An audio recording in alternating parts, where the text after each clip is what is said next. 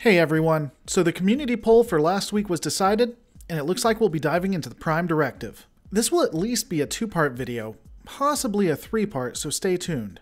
If you're curious, basically I see the Prime Directive used in Trek as one of two extremes. It is either considered a law, a pragmatic approach and one of the most important tenets of Starfleet, and we can see examples of this in the original series Deep Space Nine and, yes, even Discovery, or it's a dogmatic religion. It has codified principles that cannot be questioned. We see this exemplified in the Next Generation, most of Voyager, and the genesis of the very ideology in Enterprise. For today, we'll be looking at the pragmatic side. Spoilers, this is the one that I generally lean towards. The Prime Directive, which has also been called Starfleet General Order No. 1 or the Non-Interference Directive, is one of the key hallmarks of the Federation. There are roughly 47 suborders to the directive. We aren't given all of them, but here are the ones we know so far. In the original series, under General Order No. 1, you may not provide knowledge of other inhabited worlds, even in situations which the species you are interacting with already knows said information. Provide knowledge of technologies or science. Take an action that would support one faction within a society over another. Subvert or avoid the application of a society's law. Further orders are clarified and found in the Next Generation. Under these, you may not take actions that generally affect a society's development, help a society escape a natural disaster known to the society, even if inaction would result in an extinction event, interfere in the internal affairs of a society. And then Voyager would also add that you may not help a society escape the negative consequences of its own actions. While I feel like I could make a good argument for how both the Next Generation and Voyager were perhaps using their own bias to try and change the Prime Directive into what they wanted it to be, and say something that was never meant to be said or codified, let's assume that each of these suborders are as written, that it wasn't an overzealous Picard or Janeway, but law. Before I get into my argument for it being a pragmatic case-by-case law and not dogmatic religion, let's look at where the Prime Directive gets its origins. In the real world, the Prime Directive was almost assuredly a direct response to United States interventionism. While I would argue, if I still debated these things, which I don't, so don't waste your time in the comments, that the United States has, on the whole, done more good than bad, there are times when the US would put itself in the middle of affairs that were not its concern. And by doing this, it would ultimately turn out worse for the people that the United States was trying to help. We know that while humans and militaries can have good intentions, there are times when stepping in is the wrong thing to do. So it would make sense that when you are a galactic power that sets out to explore new worlds and meet new societies, that you try to codify a law that would attempt to prevent situations in which you only make matters worse. And so the birth of the Prime Directive. Starfleet would only engage with societies in certain circumstances. That is to say, when Starfleet was relatively sure that the species they were interacting with was a high enough technological level that their presence would not be a detriment to the people. This would be generally defined when a society has gained warp drive technology.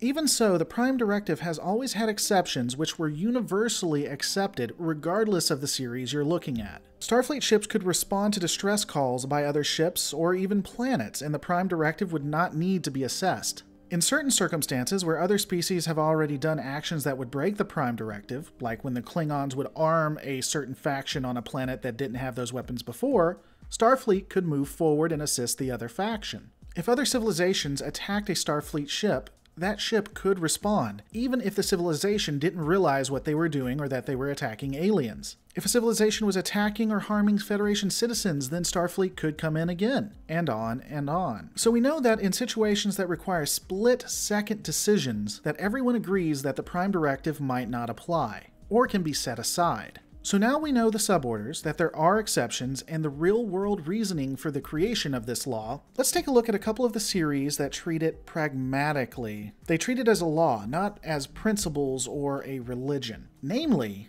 let's look at Discovery, the original series, and Deep Space Nine. In the beginning of Discovery, we see the two protagonists who are on a planet with what is clearly a pre-warp civilization. The planet they are on is in the throes of a drought. Without the help of the Federation, the species here will not survive another month. A race that has existed for over 1,000 years is about to be wiped out. Now this is due to a mining accident that occurred, though we can't be sure if it was the Federation or another species that caused it. But the dialogue between the two women lead me to believe that even if it wasn't because of another species or because of this accident, the crew of the Shinzu would be assisting regardless. A species that hadn't even hit the industrial age was about to die of dehydration and had been saved by Federation officers. In the original series, there were multiple episodes, even some written by Gene Roddenberry, where we see the crew of the Enterprise break the Prime Directive in order to save people. Sometimes these are egregious infractions, and sometimes they're minor. We even see a debate between Kirk and Spock where Spock calls it logical to break the Prime Directive to save an entire society. Hell, in my opinion, the premise of Deep Space Nine is a walking Prime Directive violation.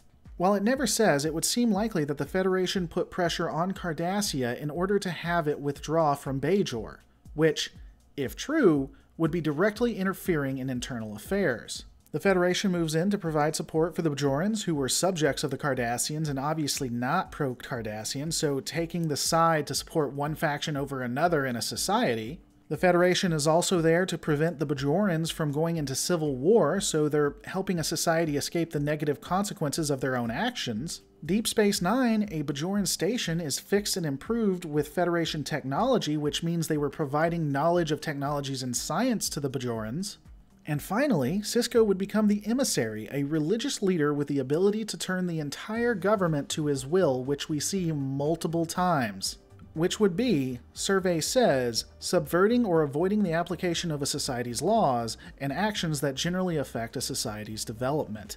Hell, I think it's worse than that, because in Deep Space Nine, the series, I see no evidence that the Bajorans had warp technology. They did have space travel, but they were basically using space canoes. Ultimately, I think they would have discovered warp drive, but when the Cardassians came in, they set them back hundreds of years. Anytime we see a Bajoran using a warp-capable vessel, it would appear that that is either a Federation vessel or one from Cardassia. In fact, when the Romulans wanted to put military assets on a Bajoran moon, the best the Bajorans could come up with was ships that had impulse power. Not exactly intimidating. But here's the kicker. All of these violations are generally exceptions and not the rule. They have justification, they have reason. These violations are okay because people look at the law pragmatically and not dogmatically. And what I also love is that we see in the shows both the positives and negatives of doing these actions. The impacts aren't necessarily looked at as good, but necessary, and they are justified in the end, unlike what we see with TNG, Voyager, and Enterprise. If 9 times out of 10 it is a bad idea to get involved, then by definition 1 time out of 10 it's good. When pragmatically applied, like we see in the series, the Prime Directive is a great idea. It doesn't mean that Starfleet will always get it right, perhaps getting involved when Starfleet shouldn't have, but it does mean that they're trying to do the most good, unlike the dogmatic and religious view of the Prime Directive, which we will take a look at next week. Stay tuned, guys, as we break down the Prime Directive once more, and trust me, if I have irritated you with my views here, you haven't seen nothing yet. I'll catch you on the next Lore Reloaded.